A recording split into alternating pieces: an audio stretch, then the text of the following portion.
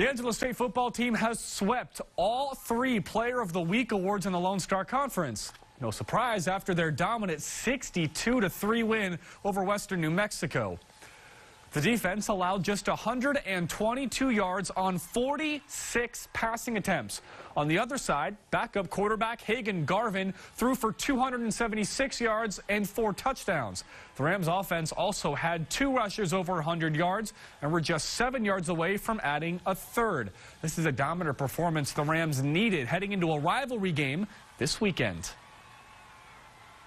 Really proud of those guys. Defensively, we continued. That was the 2nd straight game that we played like we expect our guys to play, and so we were really good with it. Offensively, we hit on all cylinders, throwing it, running it. Our quarterback, Hagan, did a great job of reading coverage, of reading pressures, and throwing it when we had to throw it and run it when we have to run it out of the RPO game that we have.